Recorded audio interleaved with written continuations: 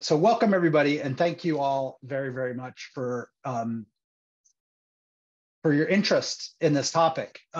So without further ado, let's go ahead and get started. So just quick housekeeping. We're recording the meetings. You've seen the agenda. I put it in the Google groups. And then we will be abiding by the FreeBSD code of conduct.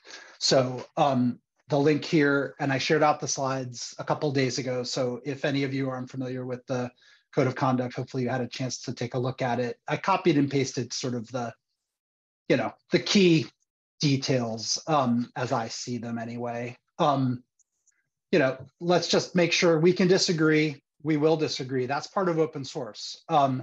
But we should always make sure that we're being proactive, being friendly, being patient, being welcoming, considerate, respectful, and thinking about the words that we use. So let's just make sure that we kind of keep that in mind as we go here and just in general. I won't belabor this because I'm sure that I'm probably the least I probably have the least tenure with FreeBSD as anybody on this call, right? I've been with the foundation only since April, and I've been working sort of freelancing with the foundation for a handful of years. But one of the things that's really struck me as I've come into this role is just how broadly dependent upon and pervasive FreeBSD is.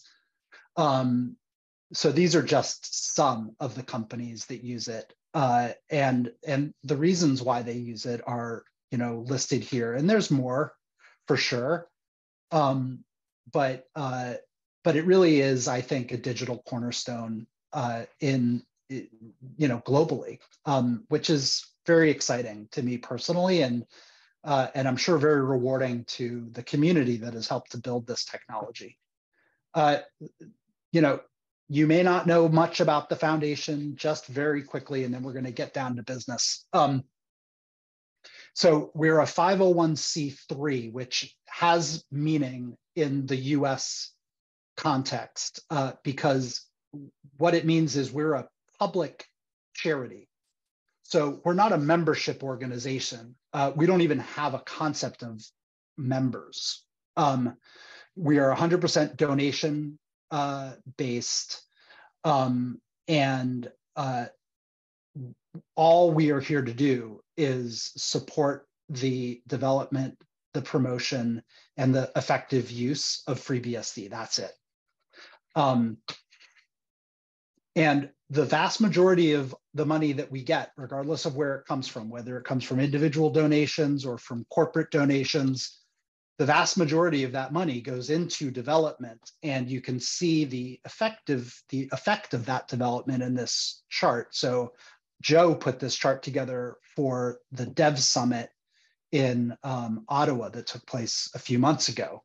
So almost a third of the sponsored commits to source are done by people who either work at the foundation or are contracted by the foundation. So, we take a lot of pride in that, because at the end of the day, that's what we're here to do. And this is sort of the evidence of the work that we do.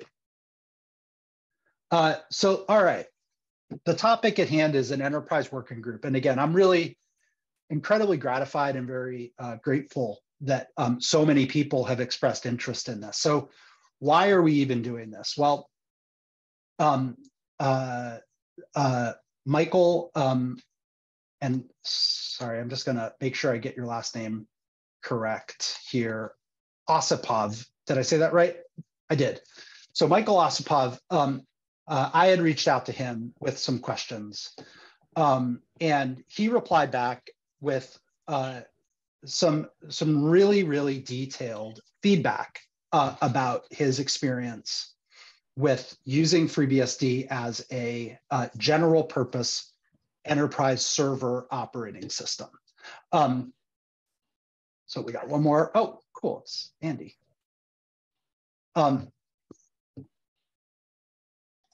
So Andy is well, member of the FreeBSD community and also a member of our board of directors. Hi, Andy. Thanks for joining.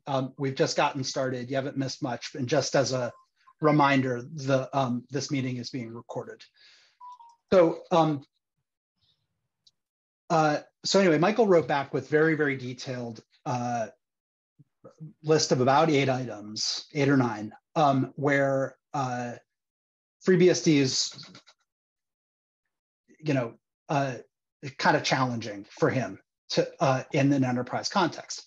And so what that really detailed feedback allowed us to do was sort of sit down and look at that and look at sort of how that compared with the resources that we sort of have in the community or that we're aware of in the community. And then sort of say, okay, well, what's our plan to move forward? And so the plan that I kind of formulated and that I then consulted with my colleagues at the foundation about, and that we're moving forward with, and that you all are now part of, is just to, okay, this is super helpful. Is there a critical mass of additional people in the community who are also interested in this, right? And so I put the call out, I put it on Discord, we shared it on our social media channels, and I was really, really excited that we got about 40 people saying, yeah, like this is valuable to me and I would like to help. So great, like really, really excited, check. The next thing is what we're going to be doing on this call, which is kind of chartering this group. So what are we going to focus on? How are we going to work? What are we hoping to achieve? And all of that sort of stuff. So I've got a slide on that coming up. Then I think we start with the list that Michael provided and say, okay, well, what else is there, right? And I've already added a few things based on, I did a Ask Me Anything on the FreeBSD Discord channel, and there was some additional input on things that we might include. And so I've added those. And as we talk today, we should, I want everybody to feel free to provide their thoughts on what else we should be including in this list. And then what I'd like to do is prioritize. So I've already got a start to a Google poll. Sorry, let me just admit, Tomek. Hey, Tomek, thanks for joining. I've got to start to a Google form, which once we've sort of added to the list, I'll send that out and we'll prioritize, right? So it'll force us to rank. Then I think what we need to do, and this is super important, is say, okay, who can help with the priority areas? And we don't necessarily have to start with 1 and then finish and then move to 2. We can, if there are people who are willing to help and it's item number 3, well, then, let's start with that. But I think, having an idea of what's most important to the most people and trying to assign resources and volunteers to those areas, ideally will be a good way for us to move forward. And another way for us to think about prioritizing is there may be some low-hanging fruit. There may be some that maybe aren't necessarily the ones that are going to have the biggest impact to the most people, but they're the ones that only require maybe a week or 2 weeks of work. So maybe these are ones that we can kind of knock off fairly quickly. And then I think, there's nothing like progress to make any group feel good about the work that they're doing. So we should take the quick wins wherever we can get them.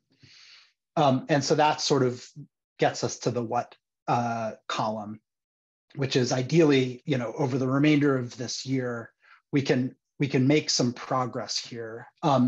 Because I think that as we do that, and as I sort of document the work that we're doing and publish it, that I think will serve to bring in more people, which is another thing that I'm hoping to achieve, which is a sort of active and growing number of people who are focused on this area.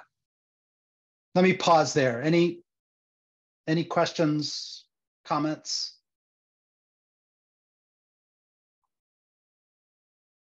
Okay. Sorry, I gotta click back on here. So who are the 40 people who signed up, right? So I asked all of you to kind of just say roughly what you do. And I was really excited about the mix of perspectives that we have. So, nearly 40% are, the users that we are hoping to benefit this platform for, right? And that's awesome. We need that, right? That's how we'll know whether we're doing it right or not, if we're making their lives better. In the other category, there's, a whole lot of different types of, people doing different sorts of things, but all, I think, super valuable to the work that we're undertaking here. We've got a good group of folks who identify as, open source developers and maintainers, some on the vendor side and some on the systems integrator side. So I think generally when I look at this, I think this is a super healthy mix of perspectives, and I was really happy to see this. Okay, so this is where I'm hoping to take a little bit of a break from talking and have a sip of my my seltzer water and hear from the rest of you. So what I'll do is pause now for a minute, give everyone a couple of minutes to read over this, and then in whatever way you're most comfortable, if that's writing a question or a comment in the chat or going off of mute and making a comment, I'd be very interested in people's thoughts on this, because ultimately, this is the group of people that's going to be, guiding, leading, doing this work. And so we should all be bought into and feel comfortable with this charter.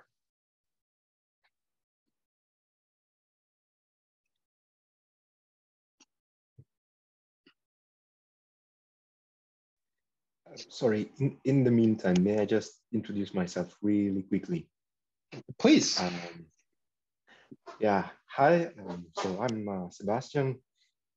I'm a final year PhD, but I come from not necessarily from a computational background, from a computer science background, but from computational chemistry and bioinformatics. And I think I wrote to Greg, or I wrote on the Discord channel, whether FreeBSD would at some point be interested as a community to, since I think there's a lot of networking development, maybe also into the domain of FPGAs. And I thought maybe we can build a pipeline using FreeBSD in drug development, like drug development in silico pipeline. Maybe at some point compare it with the Linux version. And this is the first time I've joined a FreeBSD meeting. So I'm to be here. And I just had to, mention thanks. Yeah. Yeah. We did. We chatted on LinkedIn a little bit, Sebastian. Yes, and I actually have I had a conversation earlier this week with somebody who is also in the scientific computing domain, who is interested in connecting with others. So if you don't mind, like shoot me an email. And I'm just making a note and I'll follow up. So if you don't shoot me an email, I'll follow up with you on this topic. Perfect. I will. Yeah. Cool. So, hello, if I may. So please do. Sebastian. I'm also in that world. I'm not a user. I'm an administrator at a supercomputer facility. And I'm also interested in FreeBSD and in HPC, mainly because of the stability. There are a few things missing. That's why I joined this group, to see if we can help or we can learn things. So I also find it interesting in the HPC world. Sweet, that's wonderful. This is so great. Well, that is exactly one of the things that I was speaking with this person about earlier this week, which is at the infrastructure layer, FreeBSD is really unrivaled in its simplicity and its stability and performance. Things like user groups in ZFS dramatically better than the corresponding Linux environment. But there is at the application layer some gaps, right? So all the apps that you might ever want to run on Linux, right? But you're stuck with this sort of very difficult to manage free kitten at the infrastructure layer that is just so time consuming, right? So if there was a way to get the best of both worlds and get like the stability and simplicity at the infrastructure layer from FreeBSD without having to sacrifice all of the support at the application layer, that would be great. So it's really wonderful to know that you are both interested in that, and I'll follow up and get us all connected, because this is an active area of interest for sure.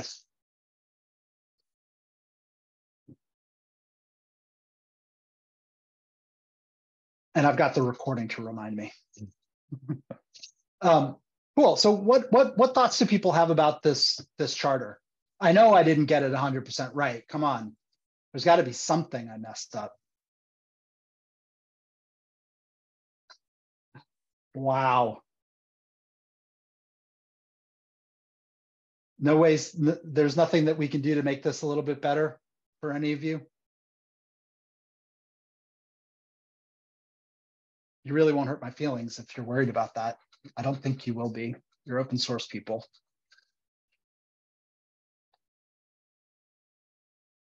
Okay, well, it's not it's not speak now or forever hold your peace. Like, you can always email me. So yeah, please. In the success metrics, you mentioned bullet point number 3, feature updates, also greater utility. So is there a list of ideas we can give? So for example, I'm sysadmin in an HPC environment, and we do have certain enterprise needs like LDAP, let's say, right? Yep. And for example, in Linux, you've got the 389 directory server, which is a bit more powerful, let's say, than Open LDAP, I would say maybe. So that's, for example, one thing that, a kind of enterprise feature. Yes. How is 389DS on FreeBSD? That kind of tools. High-speed network, it works perfect. We all know the case of Netflix. So there's no doubt InfiniBand, 100 gig, 200 gig. But yeah, things like directory services or other maybe enterprise features. Yeah. So is there a list here that we can? Yep. Yeah, that's the next slide. So yeah. Okay. So Sorry. Yeah, it's like I swear we didn't plan this, Raphael. Raphael's not my plant. But that's a good segue. So let's get into the next one. So so again, thanks to Michael for the detailed documentation. And I've got a slide on each of these that has a short description, and then we can have a discussion if there's any sort of people want greater clarification. Can I jump in quickly? Yes. Just a short one. So to go on with the HPC story, with the the topics that you already started, I'm also in computational chemistry. Cool. Very recent, great. So I kind of connected with the first guy who spoke. Sorry, I forgot the name. I didn't catch it. So 3 days ago, I actually installed OpenMPI, and it also installed Slurm as a dependency. And both ports are unmaintained, orphaned, kind of dropped.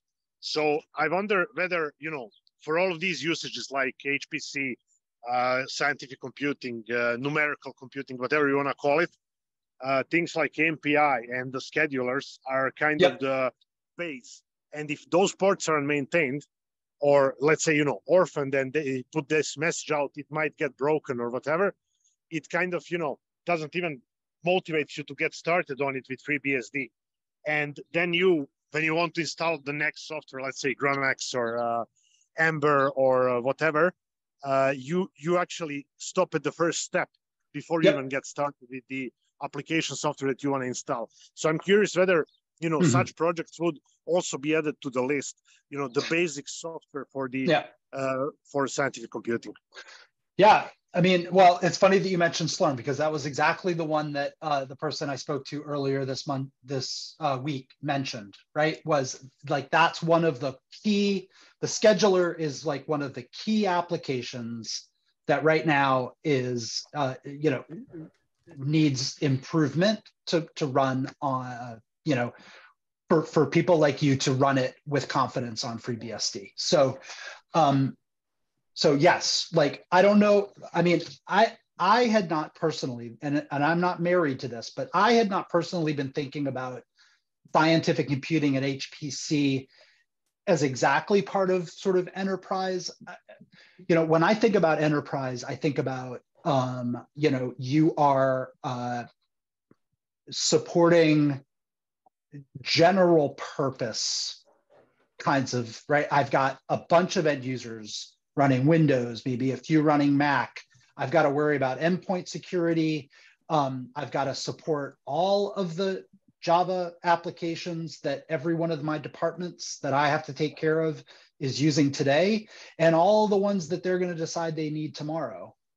Right? I've got to administer all my users. I've got to do all that kind of stuff, which is, to me anyway, a little different from an HPC environment, scientific computing environment. Now, it's not to say that we can't, like, take, you know, if everybody's more or less happy with sort of how we're thinking about the enterprise working group, literally copy and paste this over, because we've already got several people on this call, plus the gentleman that I spoke with earlier this week, who are like, I'm going to put a wiki together. I'm going to put a community together. I want to start getting conversations going with people who are also interested in this. You know, one of the things that is my job to do is, you know, kind of like collect input from the downstream users of FreeBSD, you know, try to sort of coordinate, project manage, so that we can make progress, so that FreeBSD can be made better for them, right? So that's a lot of this activity. Part of this activity is also saying, okay, we've got a community of people, we've got a handful of folks who are willing to sort of donate their time to make progress against these very detailed specific requirements, which have been validated by the exact end users that we're hoping to help. Then where there are gaps between the volunteers and the amount of work that we need to get done, part of what I do is I go out and I try to get secure funding from the industry, right? So that would be something that I would plan to do both here in the enterprise space, as well as if we were to sort of, you know, do the same kind of thing in an HPC kind of area. But yeah, like, I'm not opposed to potentially combining and thinking about this as sort of enterprise plus HPC. But I see Joe has his hand up. Joe, go ahead, and then Bertrand, if I didn't address your question, please, you know, let me know. You did. Thank you very much. All right, good. Yeah, you're welcome. Hey, so I'll just make a couple quick comments about the HPC stuff. So there is a small community. So this is kind of a past life for me, where I was doing computational biology, and we ran a lot of our stuff on FreeBSD. Mainly at the time, ZFS was a big thing, because we had data sets that were huge, and it just made sense to run it with ZFS. So I will echo what some other people said. The situation on FreeBSD, in many ways, can be great. The stability is ZFS at the time. And the challenges were third-party software. So you can imagine when chemists and especially biologists write software, it can be a challenge. But the good news is that a lot of this stuff, so we did a lot of this microbiome stuff, and we use these pipelines, and a lot of it was written in Python. So if people like in this small community, so I can think of Jason Bacon, me, Yuri Viktorovich, if we port some of these applications where we're often written in Python, the situation could be really good once they were ported. Yeah, so I guess there is a community out there that's interested in this topic. So for Slurm's a real challenge. So Jason Bacon and I took turns to maintaining that. And I think we took turns because we get kind of just exhausted with the changes that were coming from upstream. Like, for example, they started to rely more and more on Linuxisms like C groups and things like that. So it's a non-trivial amount of work to maintain Slurm. So Jason talked about writing an alternative, much simpler scheduler. I'm not sure where that's at right now, but maybe we can get something that's more appropriate for FreeBSD than Slurm. Otherwise, whoever volunteers to take up Slurm, it's going to be a lot of work, I can tell you that. Well, a lot of work to get many of the features. Maybe I haven't visited in a long time, but you know, it might be a couple days worth of work to just get it back to where it was a few years ago when it was usable on FreeBSD. Yeah, I think that's about all I have to say. Cool. Thank you, Ed. Or I mean, Joe. So okay, so feature list. So this was what we received from Michael. So I had, you know, we spent a good amount of time looking it over, looking at what had been done in each of these areas, thinking about these things. And then it seemed to us to sort of make sense to kind of split it into two types.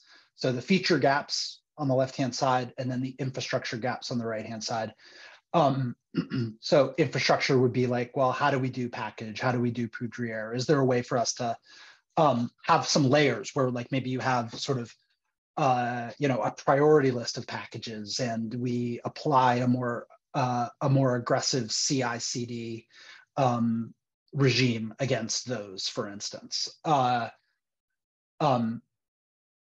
You know, enterprise certificate authorities. It isn't so much that there aren't options in FreeBSD, is that there isn't sort of a single preferred option. And so the reason why that's in infrastructure is because that's kind of an approach, right?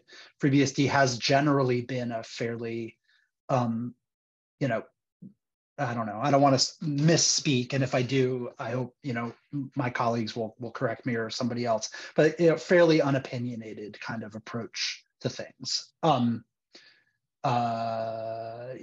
Same goes for sort of like a definitive way to manage Beehive and you know, other things like what's the recommended path. So you know, maybe that's something that could be solved through documentation, for instance. Like maybe the technical answer's out there. It's just a matter of like consolidating that and saying, you know, this is sort of a way to do it. So that's the infrastructure side. On the features side, right? Exactly to the point, Raphael, that you were making, like, you know, Active Directory support, integration with DNS so that you don't, you know, it's really not feasible in a large scale enterprise environment to have to, you know, send emails every time you need to make a change to DNS when you have a user change. You need to have that integration, right? We're hopeful that we would, you know, we feel we have reason to be hopeful, although we don't know what the time frame will be, that we will get a community contribution to the SMBFS 2.0, 3.0. So knock on wood, that would be a great one that we could sort of check off the list. Kerberos is a big topic, right? Something that clearly has you know, been you know, an area of interest for quite some time. So I've got some slides on that as well. OpenJDK, obviously this is a must. And I'm, you know, thinking that this could be a potential candidate where I could at least go seek some industry support, right? At a minimum, we would want to establish a stronger link with the upstream project to see what we can do there. There has been some progress on Samba 4.x that we can talk about. And then cloud native just keeps coming up, right? I mean, it was on Reddit again today. You know, it's like just need an OCI compatible runtime. This is what we need, right? And we are in, you know, violent agreement on that topic. We just need some people to help do the work. So without further ado, so anyway, I actually, this is a good time. So what else? So we've already heard Slurm on the HPC side. Let's see. Okay, there's something in chat. Let's have a look. eBPF. Yeah. Yep, I've heard that before. Any discussion? Yeah, I just can add verbally that a lot of stuff is going on in eBPF world. It's rather hot topic. So, and this is something we miss in FreeBSD. And while I still have a mic, I just want to add, I am highly biased. We're doing, just basically, let me introduce shortly. Yes. I'm from Nginx, and now we are part of F5, and we do Nginx web server, load balancers, and all this stuff, and we are highly present in the modern application stack. I'm highly biased by our business, I know, I confirm that, but I would say in the same time that this small guy, cloud native, Kubernetes ready, actually it's a big one. Probably bigger than everything else we have in this list. Maybe combined. So, yeah, really, I really believe that. And yeah, from what we see, actually, so this the lack of this stuff, cloud nativeness and support for Kubernetes actually makes FreeBSD non-relevant in a modern application stack. I know, like, this modern application stack sounds it's a very marketing term, but anyway, this is what we see. This is like real data behind this marketing, and so there is no FreeBSD in this world, literally. Unfortunately, and unfortunately, I'm a big fan of FreeBSD. I'm done. Thank you. No, I appreciate that very much. I really do. You know, it's been something that Ed and I and others have been talking about, like, pretty much since I got here. And I don't know that anybody, you know, I don't know enough to know, like, how important it is relative to the other ones on here. And I think that probably is subjective to who you are and what you do, right? So, and I don't know that it necessarily matters, right? But clearly, you know, you know, OCI compatible runtime for FreeBSD is vital, right? Really, really, really important. Michael said as much in his initial feedback to us. You know, for the future relevance of FreeBSD, it's super important.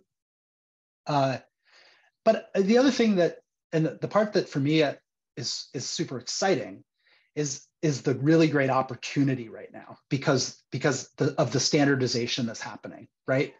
With the Open Container Initiative, with the shift to Containerd, right? With all of these things happening, you know, with some really great work that's already gone on to get us actually close, right? But we're not there yet, for sure.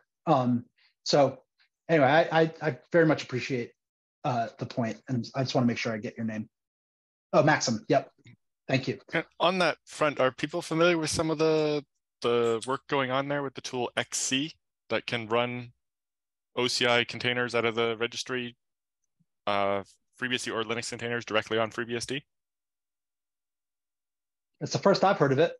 Okay. It's a tool developed by a FreeBSD developer, and it allow you to just, for example, in the example I've seen, there's videos of it just spinning up the Linux MariaDB container as a FreeBSD jail by just running the commands and pointing it at the OCI registry. And it's written in Rust, so it's very new. Cool. It might be a good starting point. Yeah, that's great. Thanks very much, Alan. The only reason the Nginx one doesn't work is that the existing Nginx container defaults to wanting to use IOU ring, which the FreeBSD Linux emulation layer doesn't support.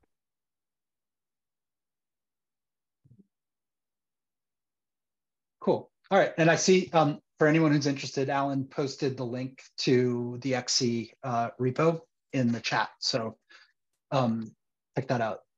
And I'll make sure to include that in the notes from this meeting. Raphael, please go ahead. Yeah. So one thing about this list, Active Directory integration, OpenJDK and Kerberos are probably the #1 enterprise thing. So one question, what about tools like Puppet, Salt, Chef, Ansible? Would that be under the ports automation rectangle, or would it be something that's, let's say, fully supported? I don't know. Puppet is fully supported, but not Salt, or because Yeah, great question. I mean, I would sort of see that, more in the infrastructure side of things, kind of maybe like a split between ports automation / definitive managers for Beehive and virtual machines. But take your pick, like Ansible.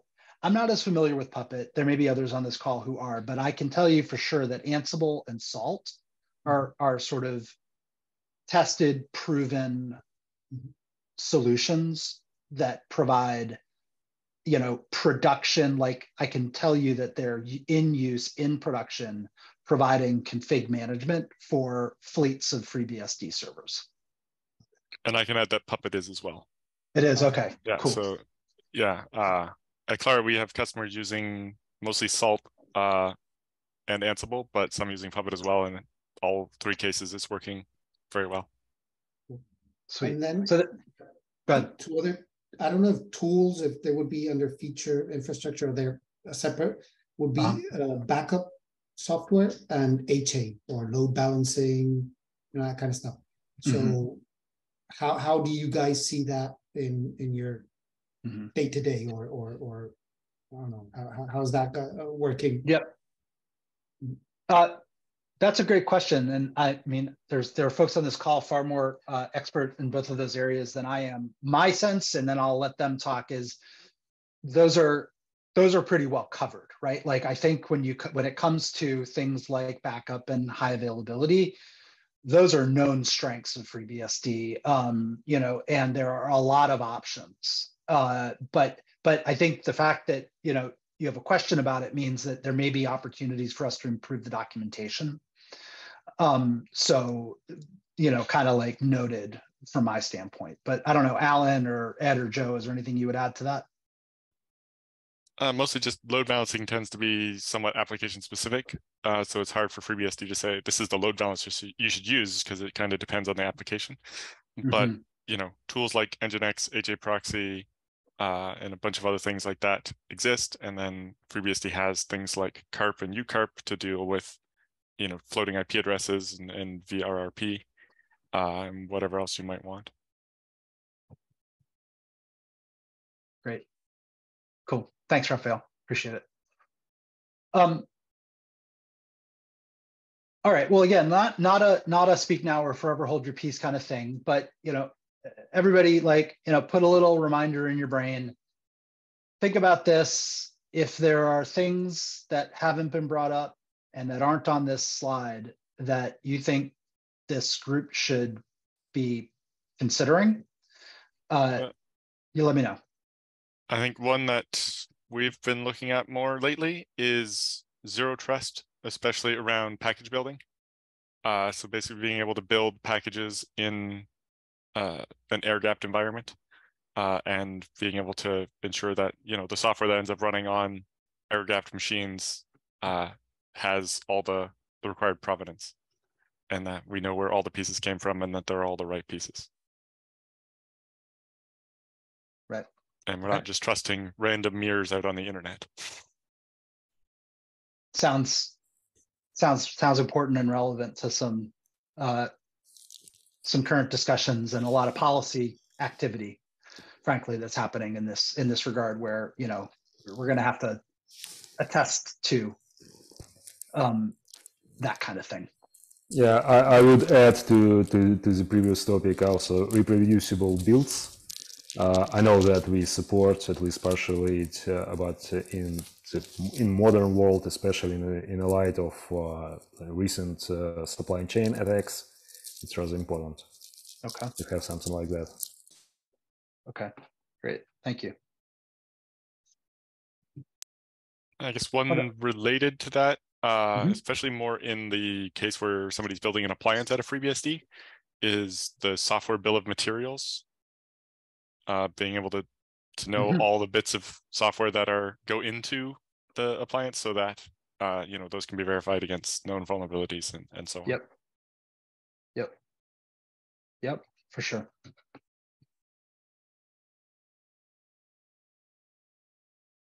Super. Oh, something in the chat. It's me, just about SBOM. Yep. That Ellen mentioned. Yep, gotcha. Cool. May I ask something, Greg? Please. I'm working for a super microservers company, and now it's very popular GPU servers with NVIDIA newest and networking. How are we standing with the driver? With GPU drivers. AI and a lot of requests for testing for the POCs I have, and I would love to start with FreeBSD, and I'm going to, as soon as we get the new GPUs from the NVIDIA, and we are the only one for now who will test those GPUs, which will be good. Lots of customers asking. Storage is performing well with the ZFS, but people is still choosing Ubuntu and ZFS instead of FreeBSD. So I'm trying to do this, and especially with the drivers, I have some problem with the new networking card stuff. I know that FreeBSD involved with the Mellanox, which is awesome, because Mellanox is it's very popular and it's doing pretty good. And only standing with the GPU server is now is like a crazy for workloads, AI, and stuff like that. So this is Thank you. So I'm sorry. I was trying to figure out who was speaking. Do you mind just giving me your name, because I'd like to make sure that I can follow up with you? Zoran. Oh, Zoran. Okay. Yeah. Got it. Okay. Yeah, we emailed earlier. Great. Thank you. Well, first, thank you very much for the testing that you're doing. And that's I want to make sure that we connect with you, because we want to make sure that we're supporting you as much as we possibly can. With that, as far as the GPU drivers, that is definitely an area that we are working on. I can't say that I have like a specific update for you right now, but we'd certainly like, one of the things that I'm doing on a regular basis is reaching out to chip makers to and we have active ongoing relationships with several of them, where we are collaborating to make sure that there is support on a rolling basis for FreeBSD on their new chips. And part of what I'm doing is, trying to increase that and expand it to more people. Sure. Keep in mind, I'm ready to test. If you have anything, I have hands-on on every new Supermicro GPU, SSG, mainstream, cloud DC. I have a Twins, which is very good for K8s and stuff like that. But for everything, I'm using it. I'm using it in my mainstream FreeBSD now by myself, and I have a given customer access for ZFS. But in case that we have any kind of drivers and stuff, which is GPU is honestly, it's incredibly popular, and I'm not standing that well. It's so advanced. So I'm just mentioning this. I'm not kind of expert for that. I cannot say so, because it's crazy. All of a sudden became really popular. Yeah, for sure. Yeah, it really has. Cool. Well, let me make sure I'll follow up with you, Zoran, and we'll continue this conversation, because it's definitely an important one for us. Thanks again. Sure, no problem.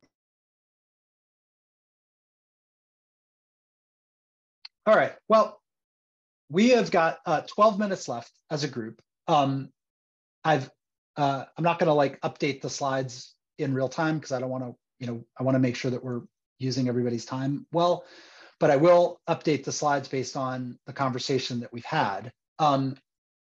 What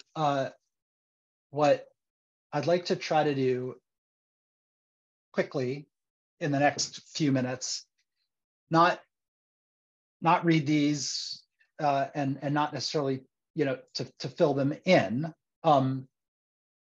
but let me just take a look at chat real quick.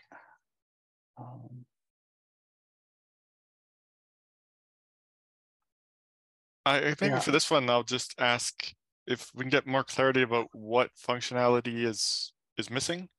My use cases have mostly been around storage. So I've done Active Directory integration where, the FreeBSD machine can see the users of groups and have ACLs on the files that are integrated with Active Directory so that you can, control the permissions on the files from Windows and have it assigned to your organizational units and groups and all that. But interested in what other pieces are missing there. As far as, they mentioned dynamic DNS updates, obviously, but like, are there other bits of integration that are missing that maybe we can specifically identify? Sure. I mean, Michael, I don't know if you feel comfortable sort of chiming in.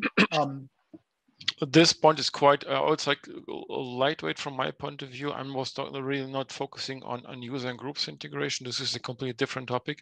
I know there is SSSD, but this is only solely about joining into Active Directory and the DNS updates, nothing more at the moment, which can at the moment only achieve by ports.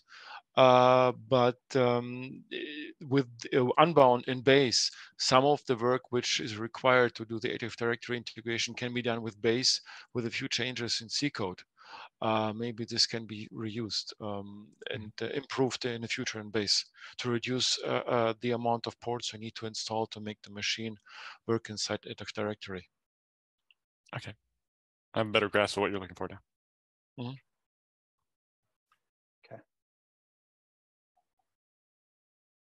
Cool. I think this has been a wonderful discussion. I think given the time, what I'll probably do is when I send out the follow-up Google form where we will prioritize some of these, well, maybe I'll do it in phases. Maybe I'll first do a Google poll, a Google form where we assess difficulty and effort.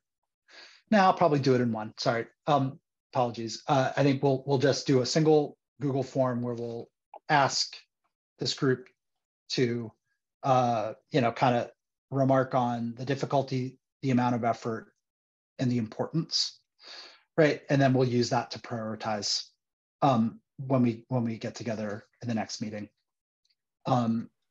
So I think this one's fairly straightforward, right? The SMBFS driver in kernel right now is out of date, and we need to get it updated. And like I said, we are pursuing an option to have that donated, and are hopeful that will come through. Any questions, comments on this one? Okay. So Kerberos, the Heimdall base is old, although there has been quite a good amount of work going on in here, but there are some challenges with OpenSSL 3. So one of the suggestions too was maybe there's a way that we can split the MIT Kerberos port into client and server, the way various Linux distros do. That might ease some of the consumption of this and use of this capability downstream. Yeah, maybe it's kind of related to the last sentence in the update column, but one that we've been looking at is, can more of the ports in the ports tree have a flavor where Kerberos is actually enabled, so that there's an official package of it rather than having to build your own custom packages if you want, sudo to have support for Kerberos or LDAP and things like that. it's off by default in most of the ports, and that maybe makes sense. But can we get an official flavor that has these very common enterprise features like Kerberos and LDAP enabled, so that fewer people have to deal with building their own packages? Cool. That sounds like an awesome suggestion. So I'll make sure that that is captured in the notes, and that when we come around to sort of working on this, that we have that as an option. This actually applies to a lot of ports, but not just those mentioned. If you don't want to build your own ports.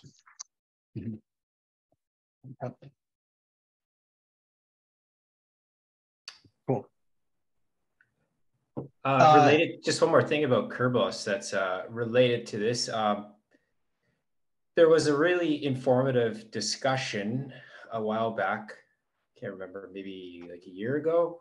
Unfortunately, it was on the developers list, but it was about switching base to MIT Kerberos. And in general, I think all the comments were either favorable or neutral. There was one person that was a little bit against it, who was on cluster admin. And I recently brought this up with cluster admin, and there seems to be less issues with this change. So we're kind of exploring that with somebody now. And I know a lot of these problems, or some of these problems, might go away with MIT Kerberos. So that's just a heads up that that's something that we're discussing with somebody that's done a lot of the work on Kerberos. And if OpenSSL 3 is a forcing function for that, then that gets over the last objections.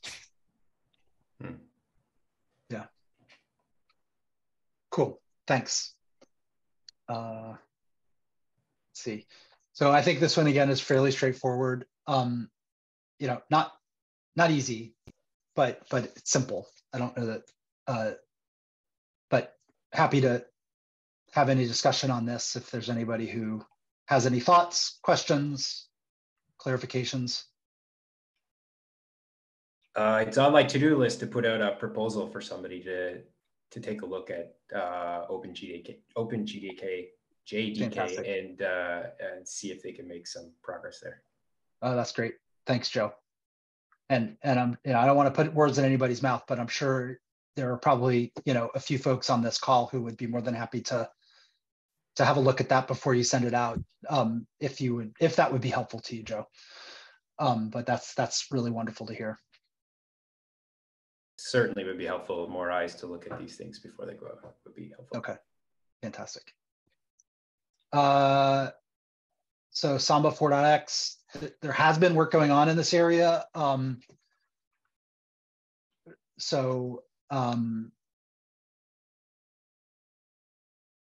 I can add, there's one additional thing. My company, Clara, is currently working on a special Samba module that will go into upstream Samba to allow it to take special advantage of some ZFS features. In particular, the new block reference tree feature that came in. So if you ask Samba to copy a file from one share to another share, it can use the underlying ZFS feature to do that without actually copying data, like without having to write the data a second time. So it will save space and make the server-side copying much faster, similar to kind of related work that happened for VMware at IX Systems in the past. Okay, fantastic. Thanks, Alan. Michael, don't feel obliged to respond right now, but I would be interested in some point in your thoughts on, to what extent that will help you, with your issues, or if there would be additional things that you would like to see happen, in addition to that great work that Alan just referenced. Yeah, I think just a note. First and foremost, I'm always looking for upstream support and reducing the custom patches we have in a ports tree, and hearing from the upstream developers. Yes, of course, we'll accept your patches and we'll keep it in the tree, and we'll continue upstreaming your patches and support FreeBSD as we support something else mainstream. This is my first and foremost wish. Yep. Now, I think the area that projects has the most success with that is if we can get FreeBSD workers in their CI system, so that as they commit stuff, they get told that, hey, that broke something on FreeBSD or whatever, or they can maintain it. And that means we have to keep it working, which is been a bit of a struggle on the ZFS side. Okay, great.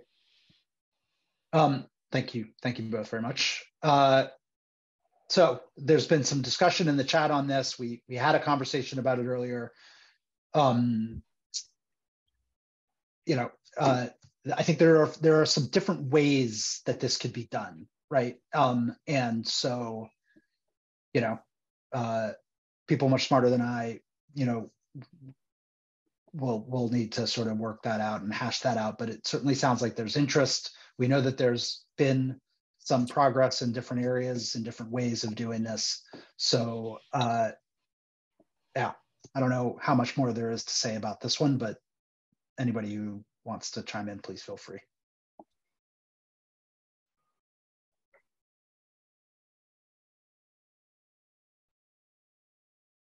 Hey Greg, let me just send you a note offline on this topic.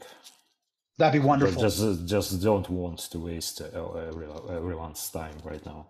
Okay, thank you, Maxim. That would be really helpful. Appreciate it. Okay, so those are the features, and now we're going to kind of get into the infrastructure. But I'm cognizant of time. We like literally 1 minute, so I guess what I think makes sense is let's talk about next steps. So I'm going to go through the recording. I'm going to go through my notes. I will put together minutes from this meeting and send them out on the Google group. I will also update the slides. Then I'm going to push out the poll that will ask you to prioritize these different items that we've identified. It doesn't mean that we have to go by exactly what that is, but at least it'll give us a sense of, as a group, this is what people feel are the most important, and also the ones that have the highest and lowest degree of difficulty, et cetera. I'll also ask for everybody to provide their availability. I think we're looking at early September probably to get back together. So be on the lookout for that. Yeah, and then I think really at that point what we're going to want to try to do is see how we can make progress as a community against some of these things, see where there are gaps, where there are things that we really want to get done, but we just don't have people available who can work on it. And that'll be my cue to then start to see what I can do to find resources out in the industry that can support some of this work. Let's see. I guess before we close, we're a minute over, and I do apologize for that. But does anybody have any comments that they want to make before we wrap up? Yeah, may I just ask, is there going to be a channel on Discord as well with which we can keep up with progress, or on the talk, or just the mailing lists? Well, yeah, I mean, I don't have any objection to creating a channel on Discord. I can certainly ask Vince. I'm not an administrator, so I don't have the ability to create one, but I can certainly ask Vince if he'd be open to that, and that would be perfectly fine with me. If folks would like that. Thank you. Yeah, for sure.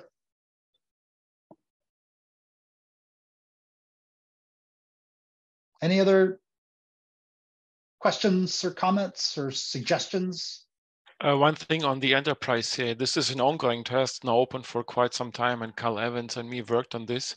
And I would like to conclude this finally with Kyle. There are a few open issues in Bugzilla, which haven't been reviewed for quite some time by anyone who is able to commit. Maybe this is something we can really resort in the next couple of weeks and get to the harder stuff. Yeah. So what would be an efficient way for us to make sure that we don't lose track of that? Michael? Get in touch with Kyle and figure out whether he's still interested to complete this task. If not, talk to someone else who would be willing to work with me, who has commit bits and source and ports, and figure out what needs to be done to make this complete. Cool. Okay. Maybe I tell you what, I'll circle back with Joe and Ed on that, and if I have, or if we have additional questions on that, I'll reach out to you, Michael. Thanks. Yeah. Anything else? All right. Well, thanks everybody very, very much for taking the time. I really enjoyed talking to all of you, and look forward to working with you more on this and maybe other areas as well. It's a really great discussion. Thank you, Greg. Thank you. You're more than welcome. Thank you. Thank you. Thanks, everyone. Thank you, everybody. Okay. Thanks, Rafael. Thank you. Bye. Thanks. Bye. Cheers.